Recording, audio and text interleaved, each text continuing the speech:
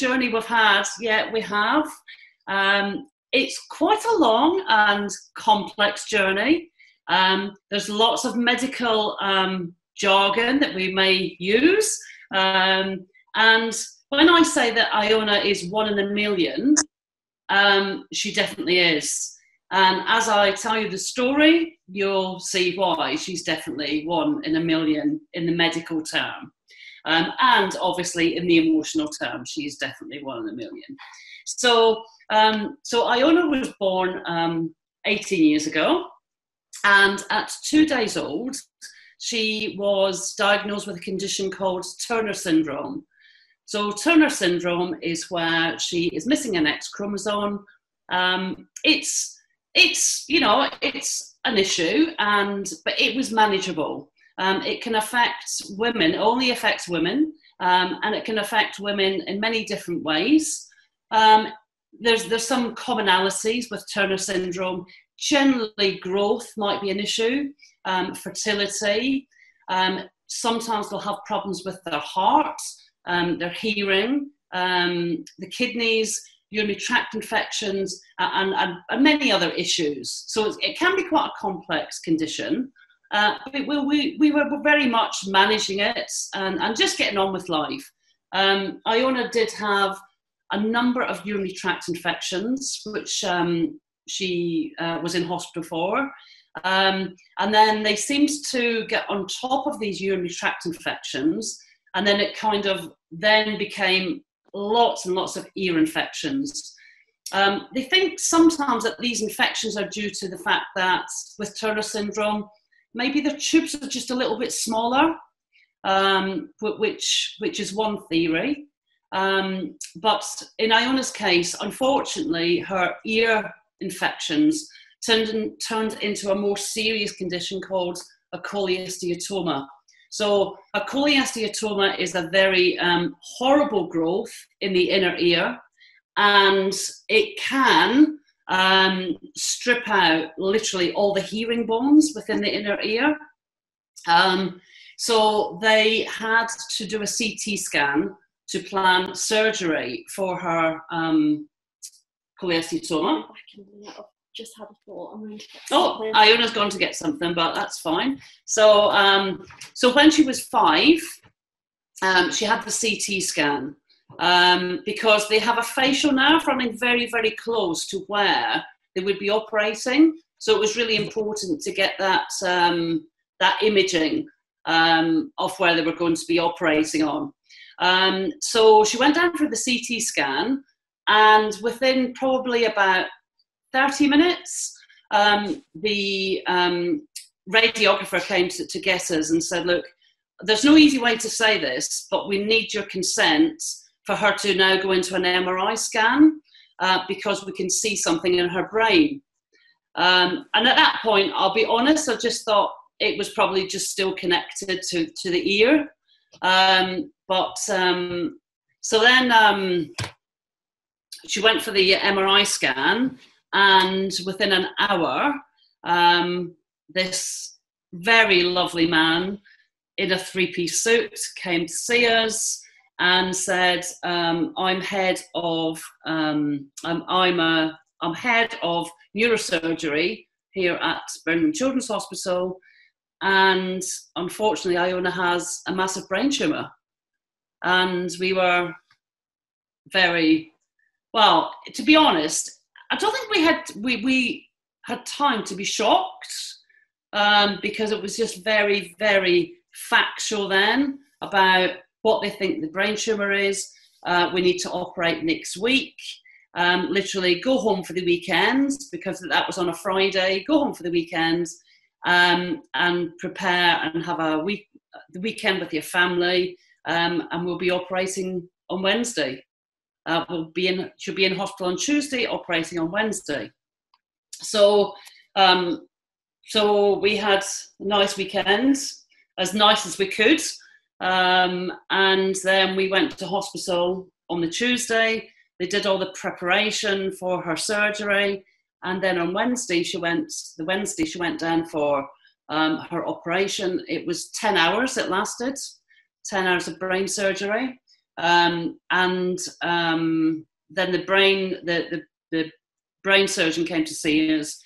He was happy-ish about the way the operation had gone, except that he said, he couldn't get all the tumour out.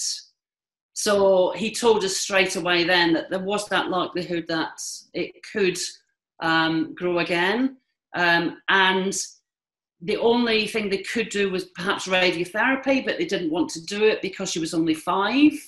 And obviously it's the fallout and consequences of that radiotherapy at such a young age in the developing brain. So the other issue with the site of where her tumour was, unfortunately, it took out her entire pituitary function. So she was left pan-hypopituitary. So basically, she has to have lots of medication, hydrocortisone, thyroxine, growth hormone, desmopressin. So there's a whole load of medications and issues just associated with being pan-hypopituitary. But, as a family, we just tend to hit things very much head on, and it's like, okay, give the problem, give an issue, let's find out all about it, let's deal with it the best way we can.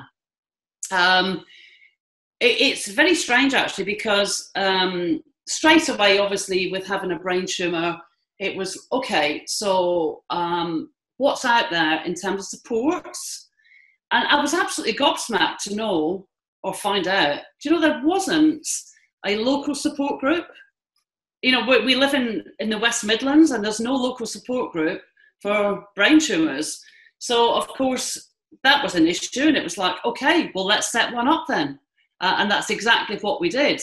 And within 6 months to a year, we had set the first local brain tumour support group up with the help of the Brain Tumour Charity. So that's how it got up and running. But unfortunately, as it got up and running, it coincided with Ioana becoming ill again. And by the way, I'll rewind a little bit. Unfortunately, after her brain surgery, the ENT surgeon then came to us and said, look, guys, I know you won't want to hear this, and I know she just had 10 hours of brain surgery, but as soon as she recovers from her brain surgery, so in about 8 weeks' time, we have to operate on the ear. It's really important. So she was back in hospital. That was, I think it was an 8-hour operation on her ear because by that time, the cholesteatoma had become extensive to the point basically where she's deaf in this ear now. Anyway, so she had that as well. Unfortunately, about 18 months later, the tumour started to grow again. And the only option we had was radiotherapy. So in January 2009, she started a 6-week course of radiotherapy.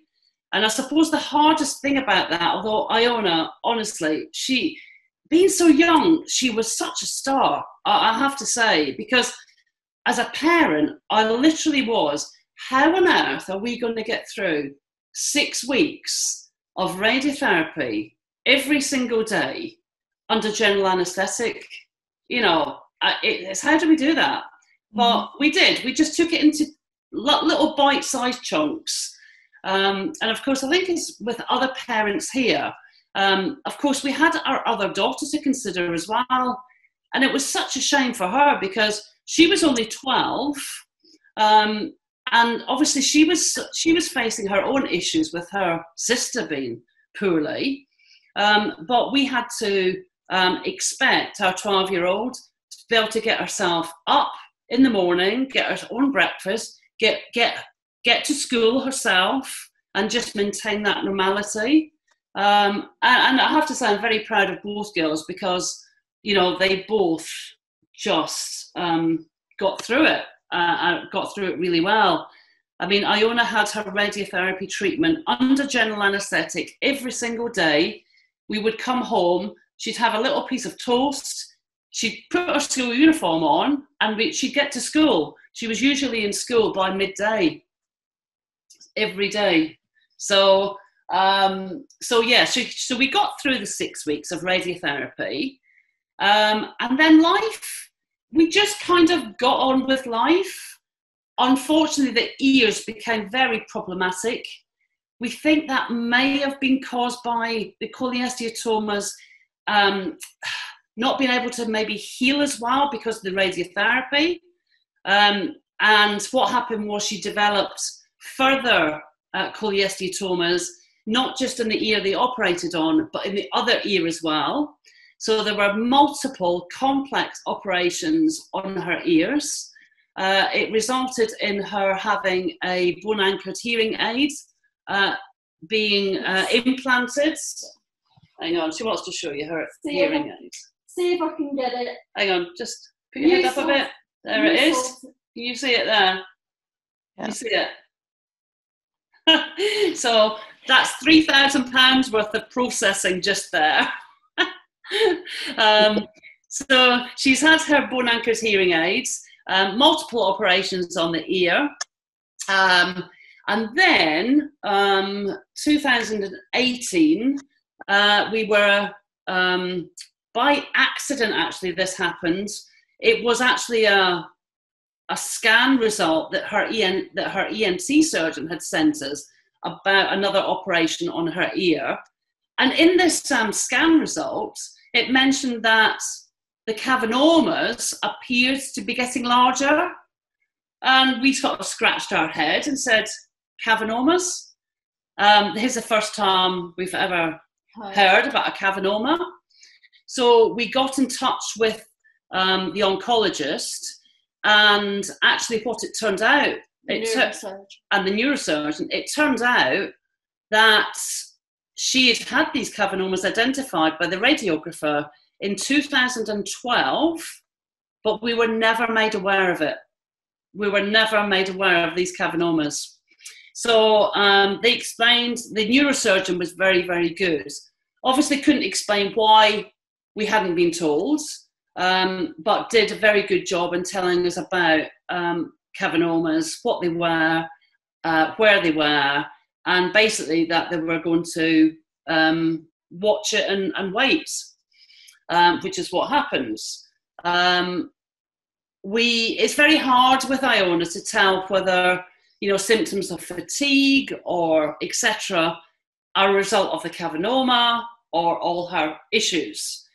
But what happened was in January this year, she had a massive seizure beginning of January. Where I was. Yeah, and you'll be interested, Julie, in this, because Ioana, when she had her seizure, was on placements in a primary school because she was doing her 2-year diploma because she wants in childcare because she wants to be a teaching assistant, and she had her seizure in school, and of course that's caused problems trying to get a placement since because of the risk of seizures. So I can fully appreciate exactly what you must be going through with Hannah. So she had her seizure in January. She's been on a lot of medication since. She's had a number of seizures since, still not controlled. And basically where we're at with the cavernomas, she's got 4 cavernomas apparently. The biggest one is in the right temporal lobe. That's the one that's given the most seizure activity. She's had 2 EEGs which confirm the activity from the right temporal lobe is the one that's probably causing the seizures. They're still playing about with the medication. She last had a seizure about 4 weeks ago, and then we've had to increase her medication, and that's where we're at, folks. That's her journey. I mean, what I would say as a parent, and I fully appreciate as a parent and also running a local support group, that every single person has a different way of dealing and coping with a situation. So I am not going to say that our way is the best way. It's just what works best for us as a family. And definitely what has worked best for us is to hit things head on, is to find out as much as we can about the particular issues. It is to try and gain a positive, if at all, from the situation that we're in. And that's how we best cope as a family. So, but I can fully appreciate that that is not for everyone.